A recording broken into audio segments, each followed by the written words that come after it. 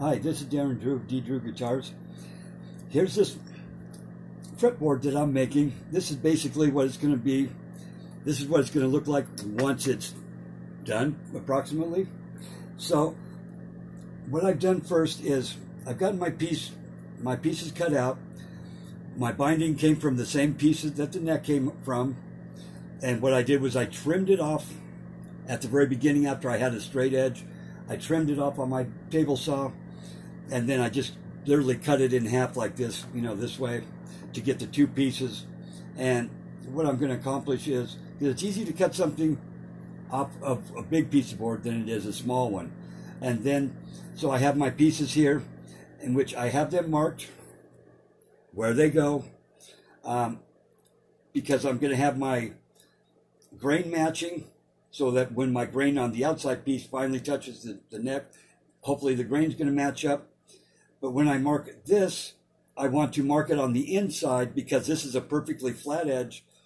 And how I get that perfectly flat edge is this is a drum sander.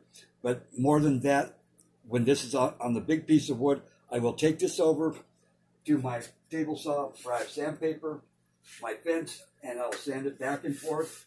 And believe me, but it gives me a perfect straight edge, and more than that, it gives me a perfect 90-degree angle from here to here, which is very important for doing binding like this.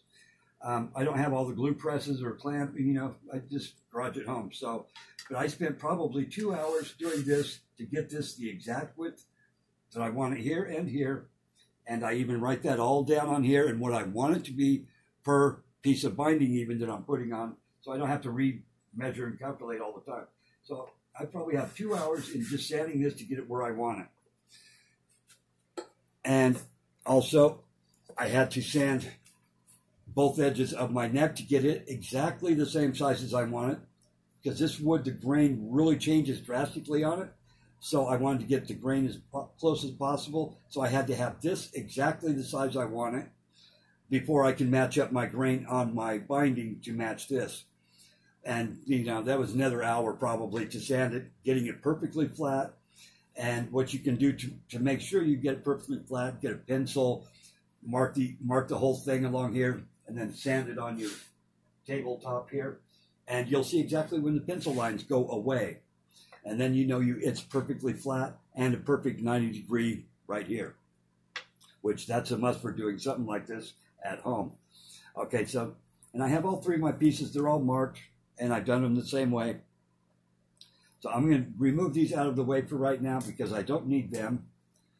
And like I said, on the inside of here, I know it's perfectly flat already because I flattened it on my table saw like that first. And I have it marked which one's on the inside, so that I know that this glue joint is going to be perfect. And also I have it already cut to proper length, so that these two are exactly the same length as the fretboard will be. So it will be like this. So when I clamp it together, all I got to do is make sure both ends are nice and flat all the way across. And that way it's easier to do than just a pencil line, you could say.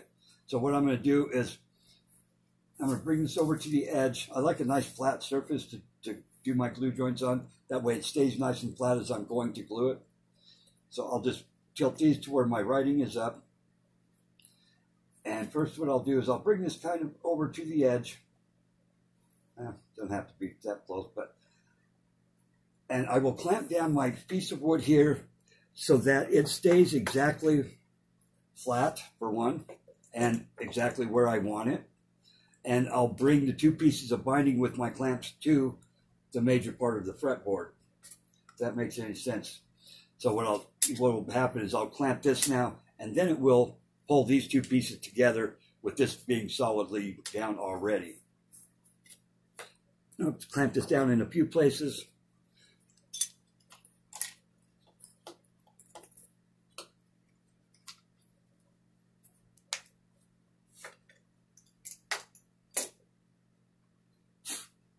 That's free.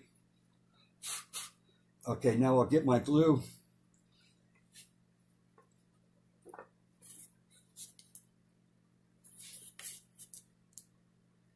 Excuse me one sec. Okay, I have my glue here. I like Elmer's wood glue, actually. It's my favorite. But what I'll do is I'll pour it on this piece of wood on this part,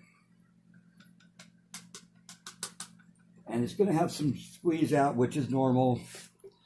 And this is a little bit messy, especially the way I'm doing it with this part already clamped down, but okay, that'll be plenty.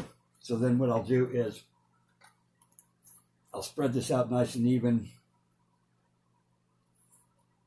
And you're probably wondering why I use paper underneath. I use paper because it doesn't get my wood black from the tabletop here. And the paper is real easy to sand off after I'm going to sand it to make it all nice and level. Okay, so I got enough glue on here. So I'll put this in place. Like I said, it's going to have plenty of squeeze out, whatever. And then I will do the same thing here. Use some of this glue here, if at all possible. Try to be thrifty as I'm doing my projects.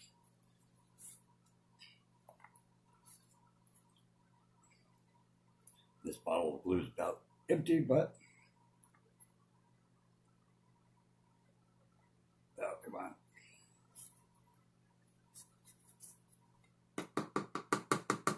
Here we go. Okay. Spread this out evenly all the way across. And a lot of times I've always been taught to glue both sides of the wood, but when you put on this amount of glue, it's going to be plenty and it's going to get everywhere as long as I make sure it's everywhere on here. And there's plenty of it. Okay, so then I'll match up my ends. Pretty much like this. I'll put on my first clamp, and I'm just going to use these type of clamps. They don't use all that much pressure, but they're going to be plenty. I have the rubber tips off on them. So I'm going to get my first one, clamp it here at the end. And as I do so, I'm going to leave just a little gap there because I want to make sure, and this is going to be the top of the fretboard, I want to make sure that the wood is all the way down. So I'll just make sure I'll tap it down, tighten my clamp a little bit. And I know that this part's already on the surface because I have it clamped. Then I'll get another one. And these aren't super strong like a C-clamp, but they're going to be plenty to hold it in place. And see how that started to lift up? So I don't want that, but I'll do that. I'll tap it back down on both of them. And since I have 4 clamps like this, I'll use 4 of them.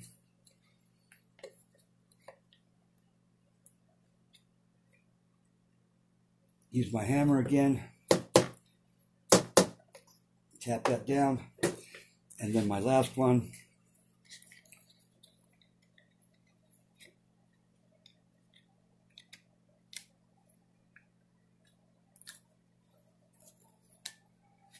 Make sure my ends are good. And this one here is a little bit that way. So I'll see if I can just tap it down. But I'm good on this end, so that's going to be good. Make sure that that's down.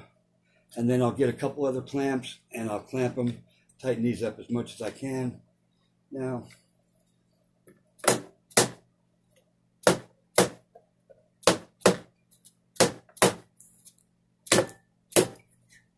and see, that looks good on the ends, so that hopefully is good. I'll just get a couple more clamps and I'll just clamp them like this. And I'm not really concerned about leaving clamp marks on the outside of the wood here due to the fact that I'm going to have to sand it down on my table saw and sandpaper and fence. Once this dries, I'll sand it on there to make it another 90-degree angle perfect. And I will get it to the exact width that I want it also. So I'm not really worried about leaving clamp marks. Otherwise, on most wood gluing things, you should be. But with this, I'm really not. So then there, that should be good. Let it sit for 2 days. And then, and if you're sanding over here to make these 2 pieces of wood exactly the width that you want them, because I have a specific millimeter that I want each set of the bindings. If one is like 2 millimeters off, the other is 1. You would just put more pressure on one side of the other as you're sanding over there, or on the drum sander, you would just go slower until you got it closer to the right thickness that you would like it. Okay, well, that's enough for now. I'll show you the next step later.